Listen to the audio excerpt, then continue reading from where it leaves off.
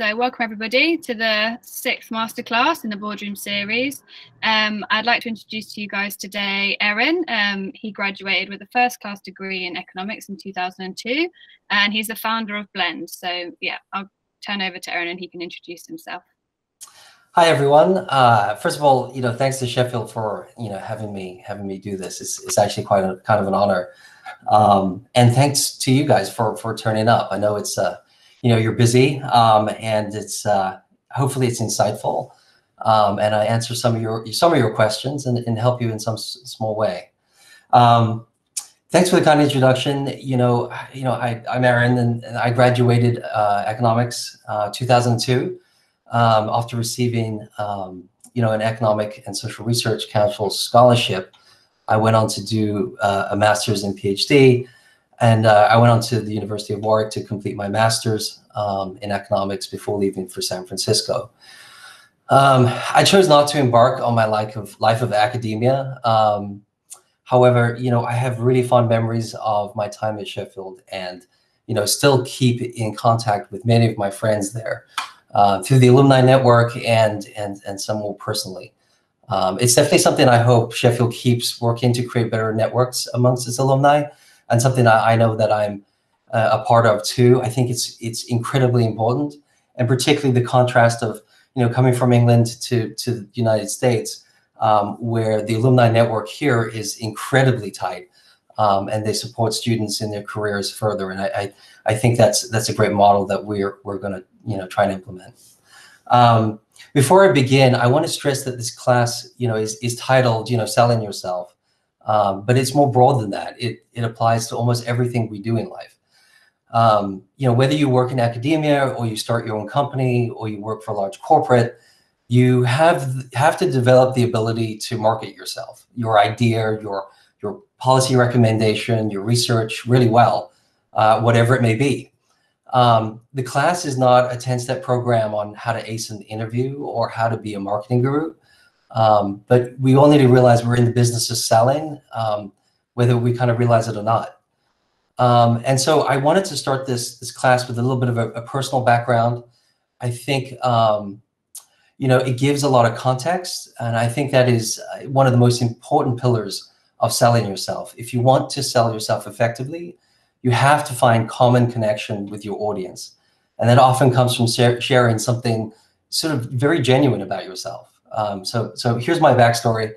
I moved to San Francisco after meeting Peter Thiel through a mutual friend. I wasn't sure if I wanted to continue my PhD after Warwick and Sheffield, and after talking to a family friend, he recommended I talk to Peter for guidance on what to do. And Peter at the time was recently finished selling PayPal to eBay. So as you might know, he's one of the founders of PayPal, along with Elon Musk, Max Levchin, and a few others. And it turned out he was looking for an econometrician for his macro hedge fund in San Francisco, which he decided to start after his success in tech. For those of you just out of university, your first job, it's an incredible feeling when you get it, but there's also it's extremely nerve-wracking. While you know that you're extremely well equipped technically, you let what's called imposter syndrome enter, and it's kind of this doubt about your ability to keep up with your new coworkers. And I want to assure you that is completely normal. I remember having that feeling like this going over to a new country and working with these incredibly smart people, all from sort of Stanford and MIT and all that. And it's intimidating, but one of the biggest steps in overcoming your self-doubt and turning up with confidence is to trust in your training and years of hard work. I think that this is important to remember, that a lot of the time, the pieces of paper that hang on our walls, the degrees that hang on our walls aren't actually the degrees. We are. We're the years of training, and I think that sometimes we forget that. So, after working with Peter for about, close to a decade, I was appointed head trader of his hedge fund, managing at the peak about 8 billion, which was Clarium Capital. The financial crisis came along and exposed what a huge role housing has in our economy, and more importantly, our everyday lives. And I think that that financial crisis almost impacted every single person that I know today, whether it's you or it's your parents. We were all touched by it in some sort of small way, and sometimes a really big way. And so I decided to start a company that was squarely focused on financial technology. The decision, to do so was kind of twofold. One, I had the privilege to work with someone who was a successful tech investor. He was, founded PayPal. He was the first investor in Facebook. And he started Palantir. There's a bunch of others, invested in Airbnb. And the second piece is my years in finance showed me how there were huge gaps in how people transacted with one another, like these pain points which needed fixing. And so I started Blend with two other people from Palantir Technologies, which looked to allow to get paperless mortgages from their laptop or mobile phone, instead of having to walk into a bank and fill in 2,000 pages of documents. And that's not an exaggeration. If you haven't got a mortgage, your parents probably do, and they will tell you it's an incredible pain. And so today we built it from quite literally a few guys in an apartment to 400 employees, and we count some of the biggest banks as our customers. The exciting part about it wasn't just that we were getting people into their homes, but that our mortgage was this data superset. So if any of you are, play a lot with data, this is kind of the best part. It's kind of, you're dealing with a product that's a superset of everything that someone does in their entire life. I know mortgage is kind of so boring, but when you really think about it, what it's doing is it's collecting vast amounts of data on you, your social security or your pay stubs or where you worked before or what house you're about to buy, your income stream. And it's one of the financial products that contains the more data and information than anything else on you in the world, maybe aside from like genetic testing. We know that if we could get this product into a digital and machine readable format, we could essentially dominate all other banking products because we already had all that data, because all other products are a data subset of that. So we were already handling the hardest financial product for the banks, and then being able to offer customers, their customers products that were subsets of that was basically a piece of cake. And so that's our wedge. That's what we called our wedge into the industry.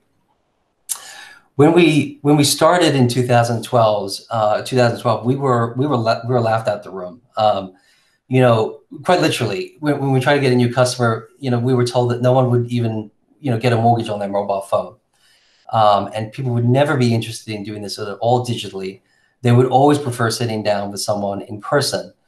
And sort of 8 years later, we learned not only how wrong that person was, but while that technology was never meant to replace the human touch, it in fact empowered people to use it more effectively.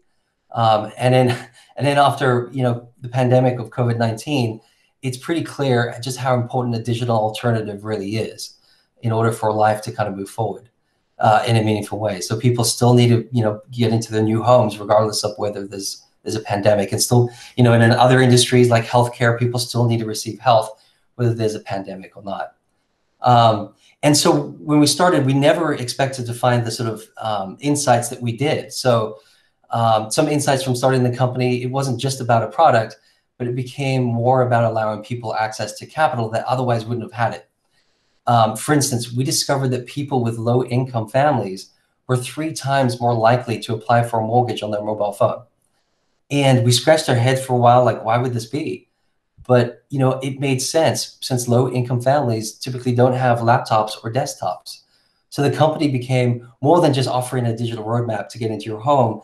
It was about serving a community or a big segment of the population that didn't have access before. And so that was incredibly rewarding. So that's when your company or your vision is starting to be realized in ways that you never imagined. And I think that's really motivating, and it provides a lot of purpose.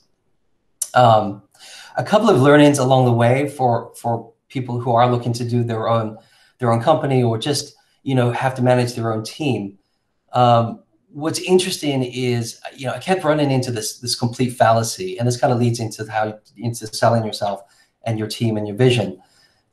It's a fallacy where it's like the best proven product always wins, or if you have like the best product and talent, you will automatically be successful. the common like build it and they will come fallacy. There was always something fundamentally wrong about this approach. I could see it in every successful business that it took more than just a good product and talent to win. It took an amazing sales team and an awareness that your company needed to finance itself to keep itself alive, which also involves selling your idea and your team potential. In fact, it's been my experience in Silicon Valley that, what's called the cult of the engineer, essentially, the idea that engineers are the talent at a tech startup and everyone else is kind of superfluous, when in fact, every person, on your sales team to your CEO is vitally needed in selling your product and vision to the company. Even down to thinking through the company's principles, the culture involved in every team and every department. I guess what I'm trying to say is that it's not just about a group of people who are technically very talented. It takes more than that. It takes your finance department or your CFO to go sell that to a group of investors. It takes your CEO, to be able to sell that vision to, his own employees, his or her own employees. Every single day, we had to stand up in front of our employees and make them motivated and, keep getting them to buy into our vision of where we wanted to take this company. That's all selling. And if you ask any good CEO, what their basic job is, it's like the most important person at the company. A really good CEO will tell you that basically selling to potential customers and selling vision to employees is their main job. They're basically salespeople, if you really want to boil it down that way. And I think, regardless of your aspirations, whether you want to go into the commercial world or if you want to stay in academia, I think you need to realize that you're kind of selling a product or your skill set, and I think it's vitally important that you practice it. So, kind of moving on to more of the meat and potatoes of what we're about to talk to today. I think that one of the interesting things about selling yourself, the first one, is that people in general like the next big thing rather than the big thing today. So, when we look, to hire people or do business with people or invest in their teams or their vision, it turns out that human beings are actually biased to choose the potential for success over actual success. There's been a bunch of studies on this where people consistently gave more value to the candidate with leadership potential rather than the candidate with proven leadership ability. And the same is true over people preferring, artwork over artists with potential to win awards over the ones who actually have, or even restaurants with the potential. Why? A lot of the research shows that basically it's because the potential for success is less certain. And so our brains are automatically wired such that if it is uncertain, we pay a lot more attention to it. And so, we think harder basically about the information. And if that information is favorable, then we unconsciously give it more value.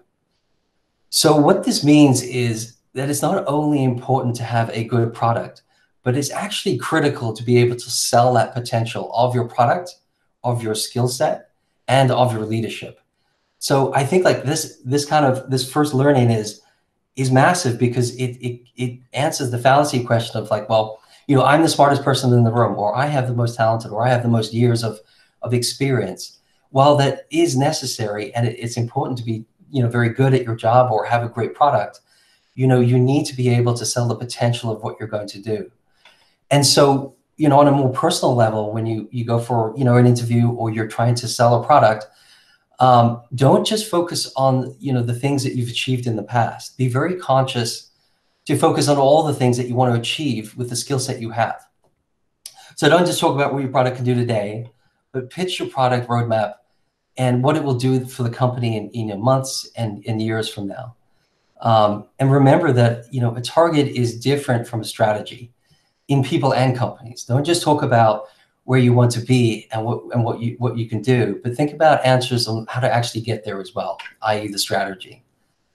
I think a lot of the time people confuse the target and the strategy just as they confuse, symptoms with problems. There's a lot of people solving a lot of symptoms, but it's really tough to actually solve problems. And just as people talk about targets, it's much harder to actually talk about, strategies of how to actually get there.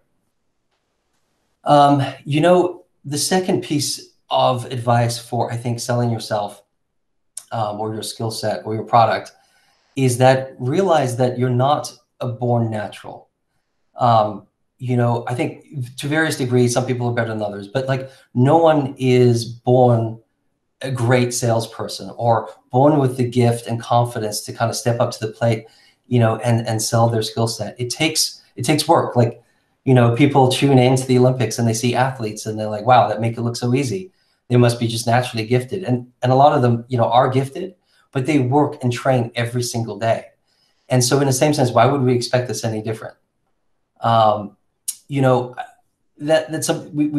fall into this trap that some people are just, these introverts, and there's nothing we can do about that. And I think that's fundamentally untrue. No one is just born with the skill set to sell their potential over an idea or a team. Most people are exceptional at doing this will tell you it took a lot of time to develop and didn't come naturally. One thing, and this is kind of one of the most important things I learned, in my career, was when I first started, my first job out of college at Clarium. I was the in-house economist, and I'd work tirelessly on economic models. That was my jam. I liked building, employment models and to kind of predict for the jobs numbers and everything else. And obviously they would use that, for trading. But I'm sure all of us have kind of experienced this at some point in their career where you're doing all this work, all this heavy lifting, and it's in fact your manager or your coworker who gets all the recognition. And the truth is, it was actually my fault that I never got the recognition I deserved. I fell into the same trap. I fell into this trap of thinking, the best product will win. If I keep doing all this great work, surely everyone will just recognize that. And give me the recognition and give me the promotion, and my career would just keep going by itself. And that's completely wrong. I needed to sell my work and my skill set better to the people that mattered the most. And so, I thought long and hard about this. It's kind of one of the old adages, like, in life, sometimes you don't get what you deserve, you get what you negotiate. And so I kind of changed everything I did about my work. I made sure that, my work was only presented by me when I could to the head of the fund, or, to the most important person I could. I went out of my way to give my ideas and research directly to Peter. It took practice and it took time, but eventually everyone knew that I had the potential for more. But it was a sort of much more proactive path that I realized. I've seen this too many times. A lot of people who are technically so gifted, they work really hard, they like put in all the hours, they work weekends, and they don't get the recognition they deserve. And they feel bad, and I feel bad for them. But ultimately, like, they need to step up and actually sell themselves more and sell their talent more to get ahead. And that is the world we live in. I think the third thing I would piece of advice I would give you, and I know that this sounds actually really obvious, but you'd be amazed at how many startups I've invested in who show me their financing deck, their pitch deck, which sell their achievements short, and people who are too embarrassed or shy to talk about their achievements, they mention what they've done, but then they highlight all the problems that they have. So never sell yourself short. Always be honest. And when it comes to the drawbacks, frame them as something that you are actually aware of. And that's actually great news, because it means now that you're conscious of them, you can, systematically work through improving them. Don't hide them, but don't make them the only thing that people remember, whether it's in the interview or you're pitching your company. What we used to do was, we'd pitch all the great achievements of what, the product can do. We'd pitch, where we want to be in, the next sort of 12 months of funding. Here we want to break into this market or that market. And then we would actually have a whole segment of all the problems that we're running up against. And I think it's more honest, because if you didn't have any problems, you probably wouldn't be asking for their money. Or so don't hide them away, talk about them, but talk about them in a positive way, because we know that these problems are here. The good news is we're aware of them, and two, that we know how to fix them. And that's why we're telling you about this. So I think that that's critical. And then what it does is it kind of heads off the path about the path of awkward Q&A sessions at the end, where hopefully you've got out in front of them and already addressed a lot of the questions that they have, because we all know that there's some smart person in the room who's going to come up with like, yeah, but have you thought about that? So try and get it out there, whether you're doing it in an interview or whether you're pitching your product or your company. Be honest about it, but pitch it in a really positive way. The sort of fourth thing I would say, which is really important, and unfortunately I learned this a little bit too late in life, but hopefully there are some insights that I can give you, is value your time. Because if you don't, no one else will. And it's okay to say no to things. I know this may seem counterintuitive from kind of getting out there and selling yourself, but your time is the most valuable thing that you have, aside from the skill set that you've trained hard over the years for. And so it seems crazy that people don't value that appropriately. And if you don't, people subconsciously pick up on that, and they start valuing it just as you do, which is not very much.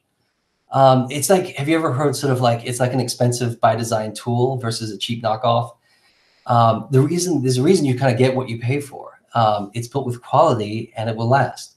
So too often I see people stop progressing in their careers and even in their personal lives because they're constantly stressed out about having no time, because they constantly say yes to everything. You need to think a little bit more strategically about the things that you say yes to and how you spend your time currency. What happens to people who are constantly without time is, they become myopic and they never progress. We start to become passive and not proactive in how we deal with what the world throws at us. And as we used to say at a startup, it's like we used to say you become a fire putter outer and not a problem solver. So you're constantly on the back foot every single day. There's a new fire that you have to put out because you're trying to do too much. You're trying to like break into too many markets, or you're trying to have the product do too many things, or just in your personal life or your professional life, you're saying yes to so many things at work and in your personal life that you basically do 10 things okay rather than 2 things amazingly. And I see that too often. And I think like if we need to take a little bit more time to actually value the time we have and treat it as a currency.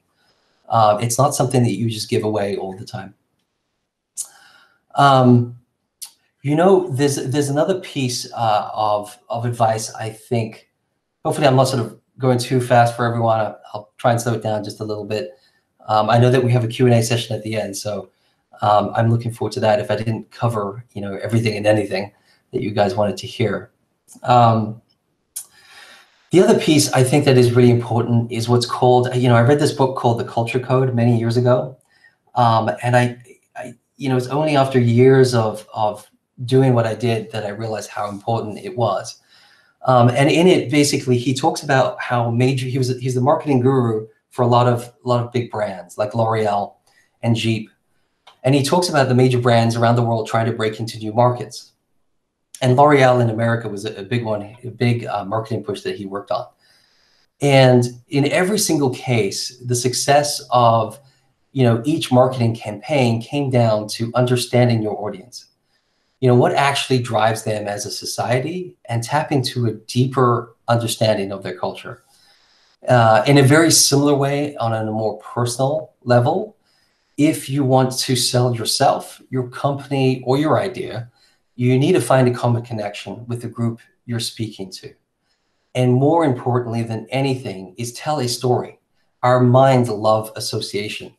When I was fundraising over the many years, and pitching my company, I never went through what the product did in a very technical way out the bat. I wouldn't, too many times I see other co-founders, talk about their tech stack straight up, like in the first slide. And you're like, what I would do instead is tell the story of how I met my co-founders, the personal struggle we had with technology and getting a mortgage at home.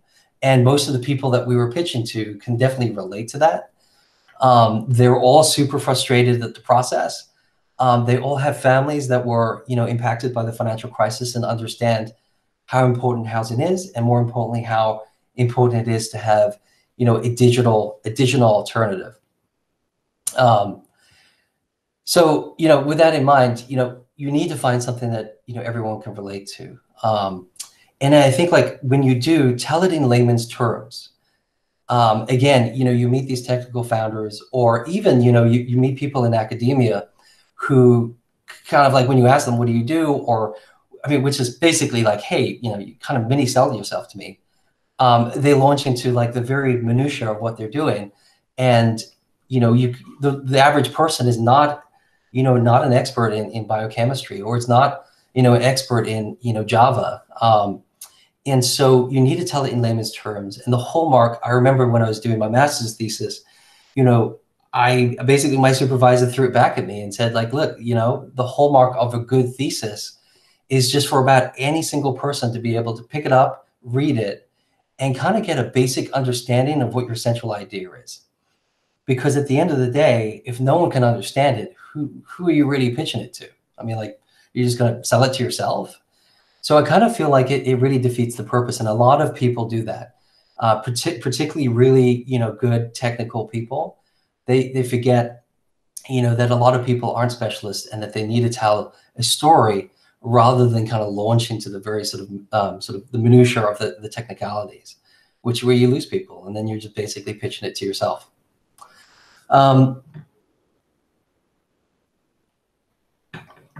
One thing I think, people, this is kind of the next piece I think is really insightful, that we tend to forget. And I learned this a little bit later in life too, in my career, is, don't assume they have the answer.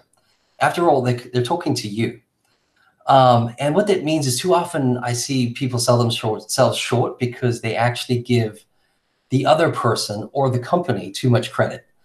We tend to give big teams or companies the benefit of the doubt. Like, I remember thinking, oh, well, they have loads of smart people and loads of money, and they must have all the answers, right? I mean, how could they not? They have so many resources. But they don't. They really don't. And I remember we lost a huge customer because we had a solution, which was our product, but the roadmap, which is a strategy of how to implement it across teams and customers. And we just assumed they knew how to do that. Like, we came to them for the strategy because it was their company after all, and their employees. And we were really wrong. I mean, why would a company struggling for years to fix a problem be able to invent a product and implement it? If they had, they would have done so already. So, the most important part is that companies and people want you to propose a roadmap. Don't ever assume just because they have lots of really smart people and lots of money that they have the answers. And all too often we assume that they do. So that is something that, bear in mind, especially, as you're starting out on your careers, you feel overwhelmed. I felt the same way. And it's like, well, all these people, they're really smart. They've got all this money. They probably know a lot more than I do. And they might have a little bit more knowledge, but it doesn't mean they're seeing the same problem from a different perspective. And then sometimes that perspective can be the difference between, a successful startup or not. Here's probably the best piece of selling advice I ever received from he was head of marketing for Tesla. And, we were chatting one time, and he basically said, look, people hate being sold, but they love to buy. And I kind of scratched my head. Like, what does that mean? Like, what do you mean people hate being sold, but they love to buy? And what it comes down to is, rather than have a kind of active and passive conversation with the other party, just like you would at a second car salesman, you go into a lot, you're kind of passive. He or she's kind of on you about trying to get you to buy this and telling you this and that, and why you need this in your life. You need to both experience it together, and you basically show them how your product or you can make their lives better. Don't tell them that they need your product and your business to make their lives better. Let me give you an example. So, I mentioned Tesla. I don't know if any of you've been to any of their showrooms, but they're the living embodiment of this kind of philosophy. They have almost zero salespeople in their showrooms.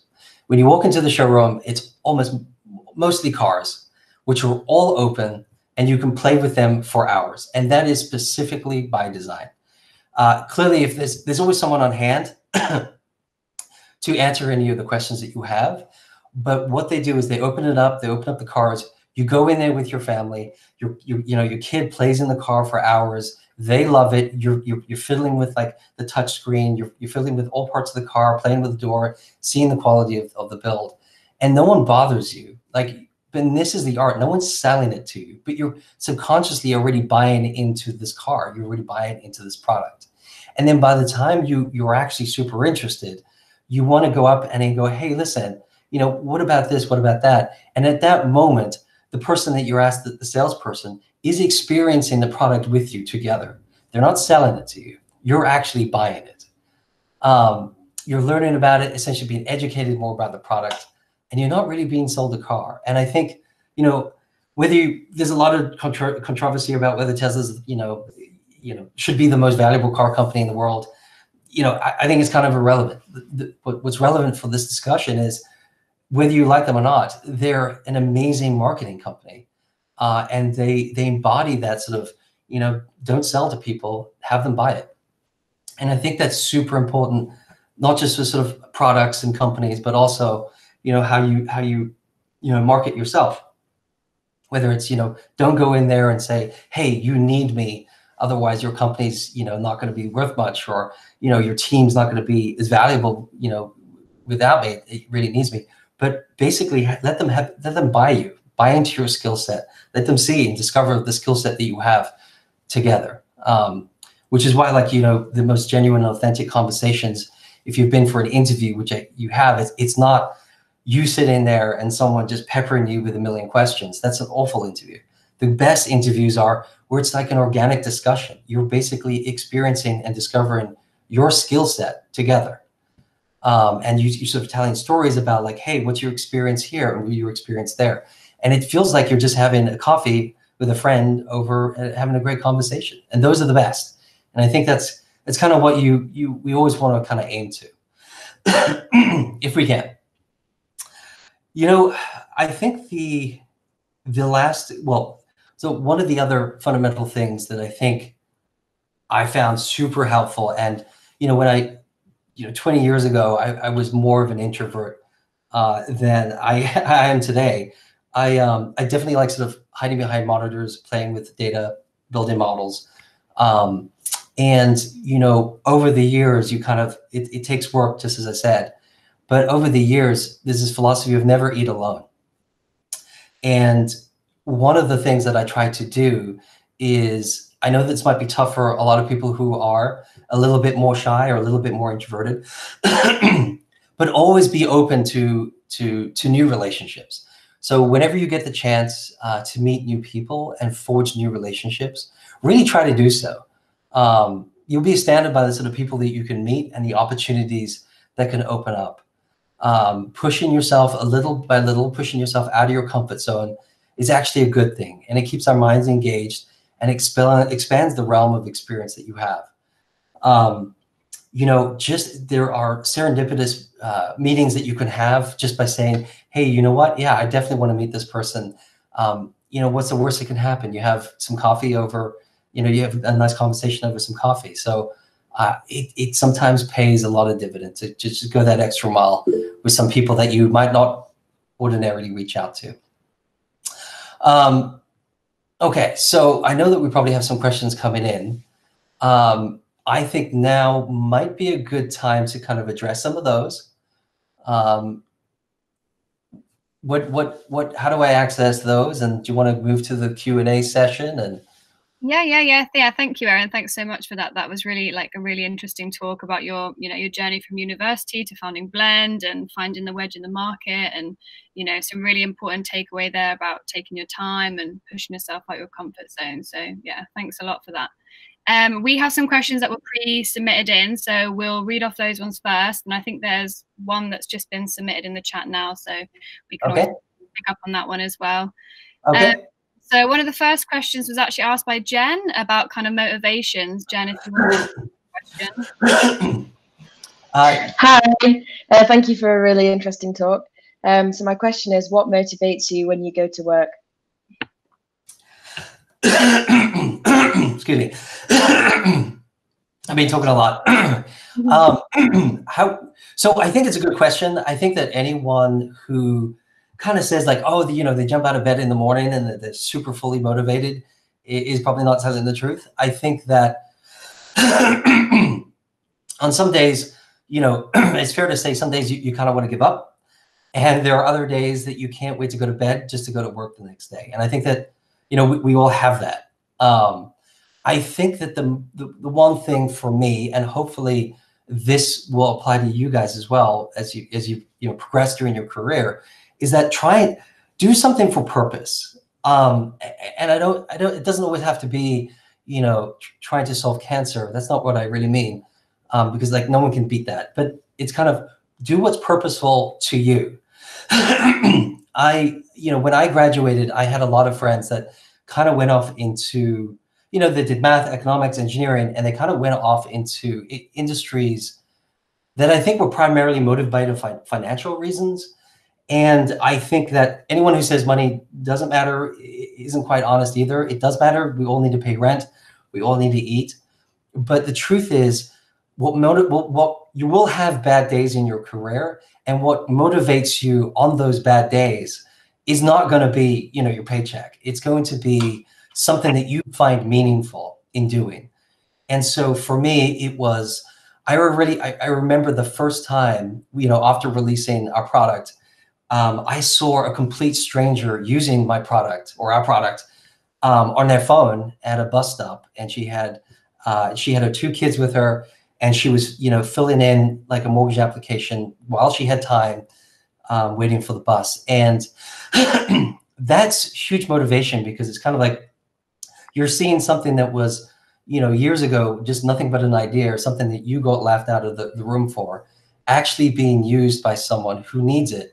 And hopefully, we found out our product, also opens up a lot of opportunity and potential for low-income families, because they can do it on their phone, and it's impactful in their lives. And I think like that is hugely motivating. And even on the days that are tough, because there will be, I just remember that, and I remember that there is an impact on people's lives, and hopefully you're making it better. I mean, it's pretty cool, and that for me is like super motivating. And I think like for you, whatever you're going to do with your career and your life, hopefully you kind of find something like that. Yeah, I think that's hopefully I've answered your question. Yeah, thank you for that. I just had one more as well, if that's okay, Sure. Rosha. I was wondering, have you actually ever met Elon Musk? And if you have, what is he like? Yes, no, I know Elon fairly well. The first thing I will tell you is that he's extremely tall. He's an extremely tall man. And that's kind of the first thing you don't realize. But when you meet him, he's like, 6'3" or 4. He's pretty tall. He's incredibly smart. He is surprisingly awkward. And, so, I've never worked with Elon, obviously, but, with Peter, I would always meet him at like, Christmas parties or, functions. And, he was the producer on Thank You for Smoking, which was a movie. And I met him at the premiere there. And he is incredibly smart. He's surprisingly awkward. He's the kind of guy, like, we go up and say hi. He's like, hey. And then he's more into talking about sort of more geeky things rather than like talking about, the weather. I would say the one thing that I know about Elon, very personally, is that he's the sort of person that processes risk very differently from normal human beings. And I don't mean that in the sort of, there are a lot of people like professional gamblers. There are people that, race car drivers. I think that, with the way that he calculates risk is really different from other people. He's like one of the few people I know that is willing to, and has gone bankrupt multiple times in the pursuit of trying to, see his idea. And that's really admirable. Look, he's kind of a divisive figure for some people. Some people think like, oh, Elon, hate that guy. His company's overvalued. Other people love him, and there's a little bit of a cult. But the truth is, I kind of feel like both are irrelevant. I think that as long as he kind of inspires younger people to go after their dream or find purpose in what they want to do, and hopefully, make people's lives better. After all, that's what we're doing here. It's definitely not to be the richest man in the cemetery. As long as it inspires young people to kind of do that, I'm all for it. So thanks for that, Erin. Thank you. Okay, so we have another question from Shahab about kind of selling your product in a competitive market. Are you there to ask a question? Yes, thank you, Erin, for that great speech. My question is, how can one make themselves or their product stand out in a highly competitive market, especially when their competitors are better than them or they have a product? Yep, this is actually a great question, and something that we had to deal with as well. So, first off, a lot of people think that the first way to kind of compete with, so if you're a new company and you're going into a market and there's a lot of incumbents, they usually have big teams. They have marketing budgets that are so big. In fact, your marketing budget of some of the companies that you're trying to compete with are bigger than your own company. And so my advice would be, do not try and compete with them on marketing and things like that. So that's the first piece of advice. Like, don't try and compete with them because they will just crush you. I think that, and this is what we did, is that there are loads of other ways that you can compete with competitors that are perhaps in the market, have more resources than you, and might actually have a product that works better. The first is, there are loads of sort of corporate strategies. And I know that kind of sounds a little bit boring, but it's kind of cool, because what you can do is, for instance, we offered sort of a freemium model. It's you can focus on pricing.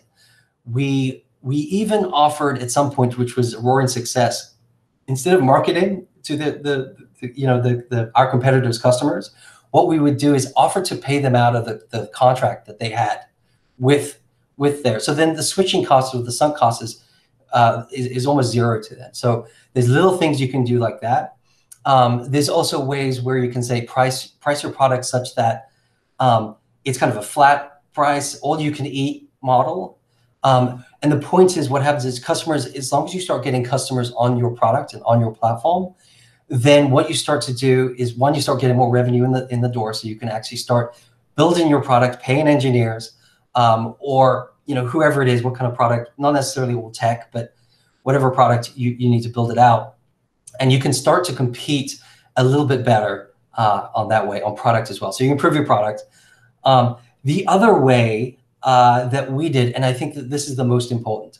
So there's marketing you can try, but I wouldn't recommend it. You'll be outgunned.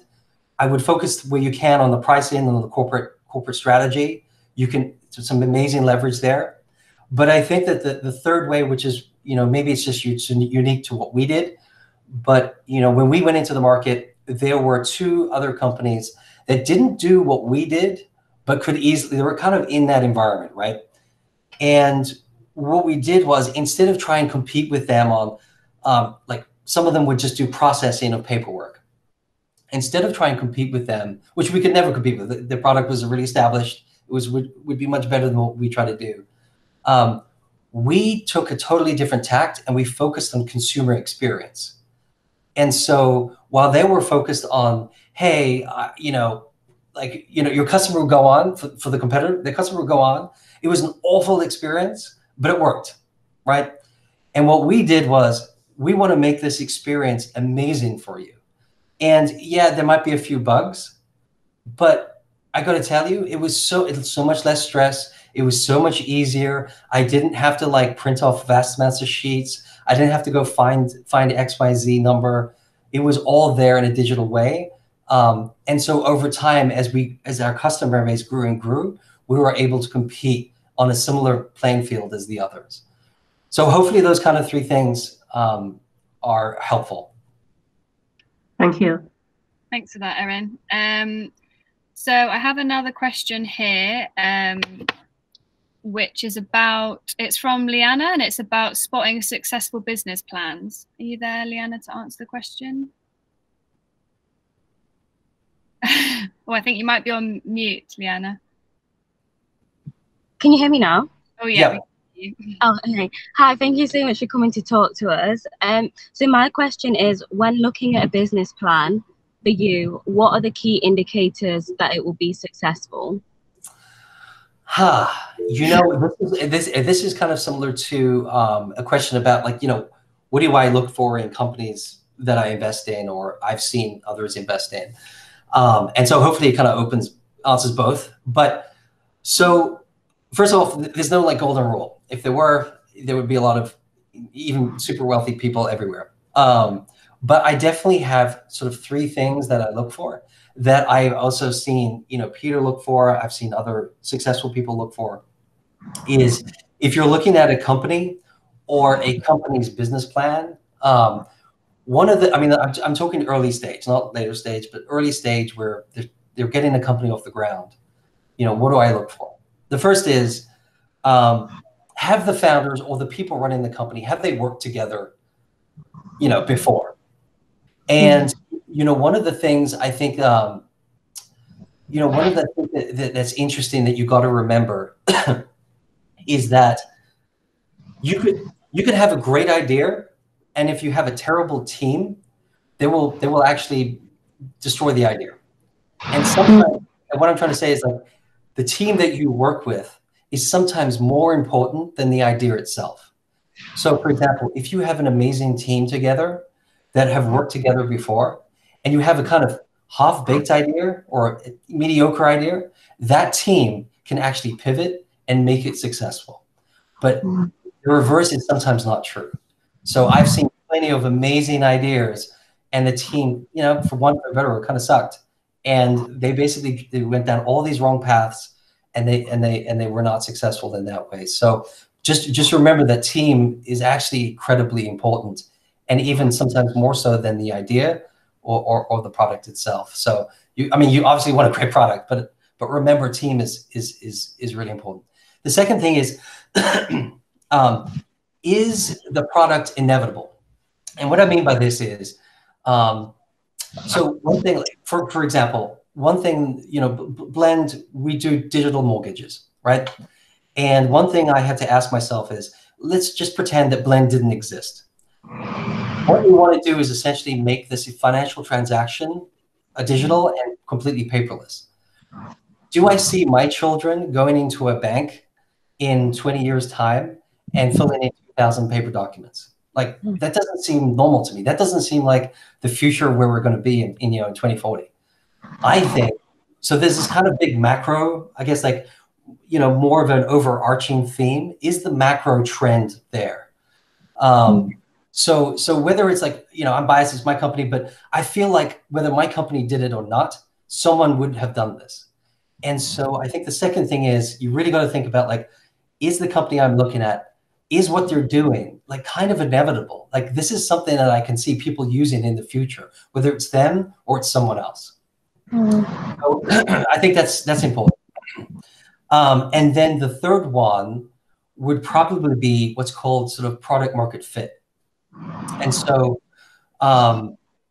you can create a company in two ways. You can either go, you know, you can either start from bottom up, where you kind of find a pain point. You know, like, I'm really tired of filling in all these paper documents. I'm going to start a company that gets rid of that.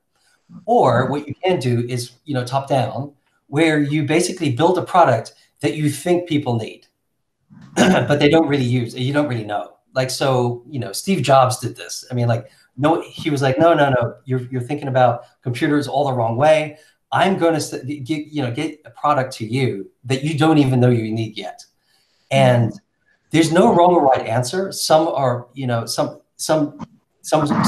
way, but, you know, what I would suggest in either way, whether it's a company that's built from, you know, trying to fix a real world problem today, or a company that's kind of very high level and trying to sell you or give you a product in your hands that you didn't know you needed yet, make sure that ultimately people want the product and they love it. So, you know, that's extremely important. I see a lot of companies that basically are trying to solve problems that no one really has. So I'll give you a prime example. There's a couple of companies in San Francisco that want to deliver burritos via a drone. It's like, that's not a real, that's not a problem. And I think like people are really suffering right now for burritos to be delivered by drone. And ultimately these things are, you know, borne out over the next couple of years and they don't work. So make sure that people use it. They want to use it. Would you use it? Would you tell your friends to use it? So yeah, I think those are the three things. Thank you. Thanks for that. Thanks, guys, for your pre-submitted questions. I reckon we'll go to the ones from the chat. Ronak, do you want to ask your question about Tesla? Yeah, sure. Hi, Erin. Thank you so much. That was really interesting. All of the points you mentioned, there's definitely a lot of things that I've gained. So thanks for that. My question was more about the Tesla example that you gave. I was just wondering, so you mentioned about how people went and actually played with the product itself, and that product kind of marketed itself because it was so sophisticatedly designed. So like the product was good enough. But how would somebody tackle or like do in situations where the product itself is not that appealing? So if you make a software product, you have to kind of guide people. So yes, it's not a physical product like Tesla. So what could you elaborate on that point? Yeah, no, I hear you. So, so to sort of answer the question, or put it a different way, it's like, you know, you have a physical car in front of you. It's kind of very easy to play with, but you know, sometimes you have a product that is not intuitive, that you can't just put down on the table and for people to play with. So I guess like what I would suggest in that situation, just like if you went to an interview, you can't put your skill set on the table, like physically, and have them play with it. It's the same idea.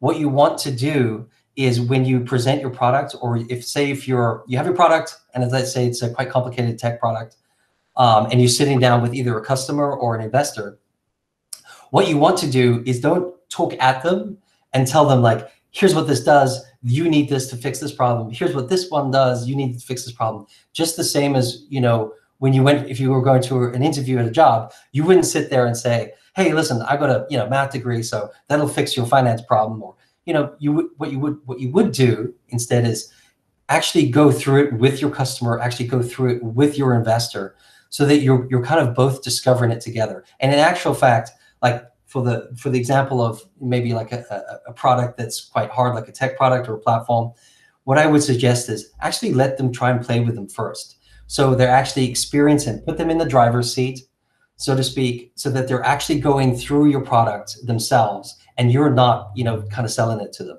So they, oh, what does this do? Okay, so then you're both experiencing your product together. Is much better. You will have more success doing that than the guy just sits there, the person just sits there and you're just telling them why your product's great.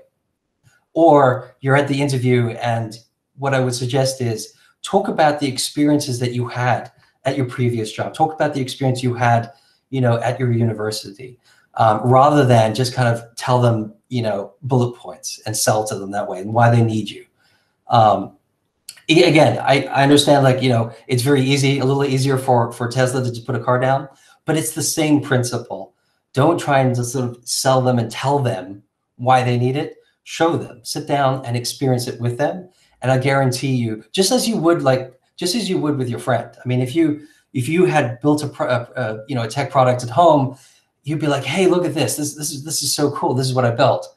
Treat it more like that, so that they're experiencing it with you, not, hey, I have this product, you really need this to make your life better. Okay, yeah, makes sense. Thank you so much. Thanks a lot. That was a great question, that one. Chris, you have a question there about kind of staying modest. Do you want to ask your question? Oh yeah, thanks for your time and sort of giving all the tips. I think they'll be really useful. So I think you kind of covered this slightly in terms of like don't sell to them, like go on that journey with them and show them. But I wonder if you had sort of any other specific tips in terms of when you're selling and how to kind of stay modest, sort of in particular when you're trying to sort of sell your own skill set. Yeah.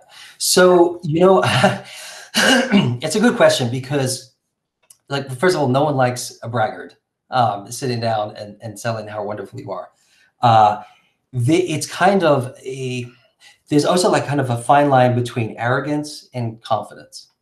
And effectively, it's kind of what you're asking, like, how do you talk about your skill set and the accomplishments that you've done, completed, and do it in a way that you're not sort of sitting there and, you know, how amazing I am.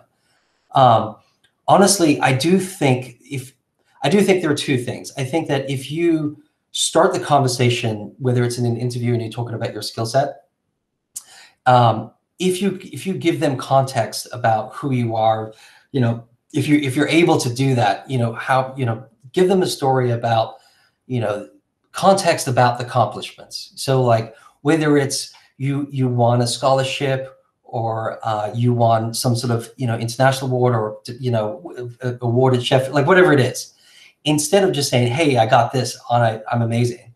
What I would say is like, hey, tell them the backstory. Tell them like, hey, it's kind of crazy. I worked abroad for a year, and I worked at this nonprofit, and it was super fun, and I ended up winning this award, which was really cool, and it was really fulfilling. So I think like, give them context for the accomplishment, and don't just tell them that you got it. It's like, I'm the greatest. Give them context and story around it. And the second piece is, be genuine.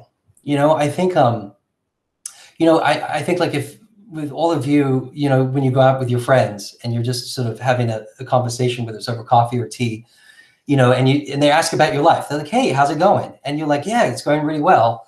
I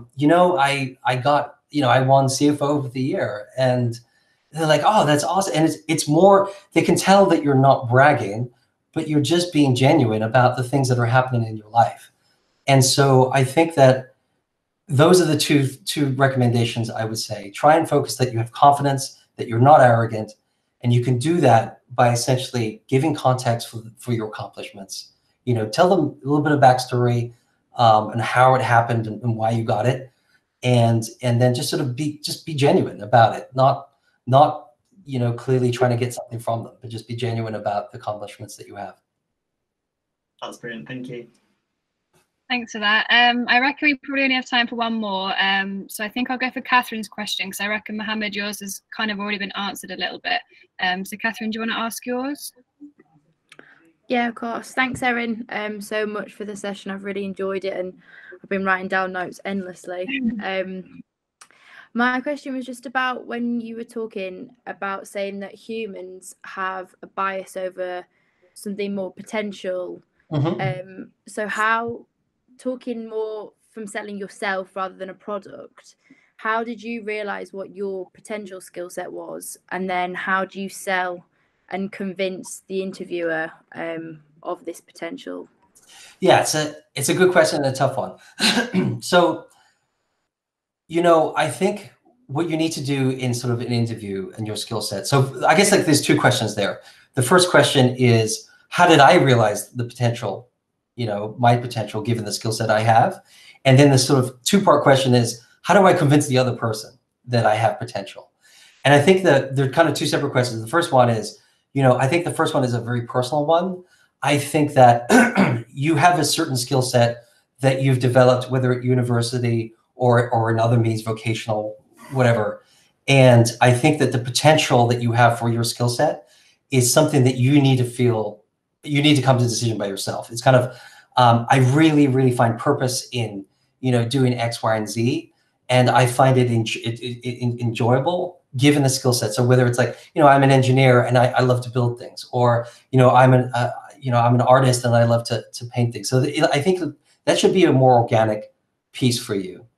When it comes down to actually convincing other people of your potential, here's what I would do. I would say that in an interview, and it comes down to what I've seen most often is, I've interviewed a lot of people over the years, and they kind of sit down and immediately they just say, well, I was, I led a team of 50 people, and I was the greatest at it. And, I have like 2 degrees, and I graduated top of my year. And so, I think that qualifies me to run your company or to be part of your team. Don't do that. I think that's just talking about the things that you have done, or positive, which is great. But what I would try and say, mention those, but focus also more on, I want to do more with what I've done. So that's why that's why I'm at this interview. It's like, listen, I have a skill set that's, I'm an engineer based, or, I have a skill set like with English, and I'm really good. I worked at this small paper as a journalist, and I have so much more to grow. and I'm here to do that with your company or in this job or in this team, in this role. So too often people just focus on what they have done and not enough about like, hey, what do I really want to do? So I'll give you an example. I ran this finance team at Bland for a long time, and my direct report, she was phenomenal. She was phenomenal. She was really good. My right-hand person. And it was just hard because every year at her review, it's just like we sat there and went through all the things that she did well, like her accolades were amazing.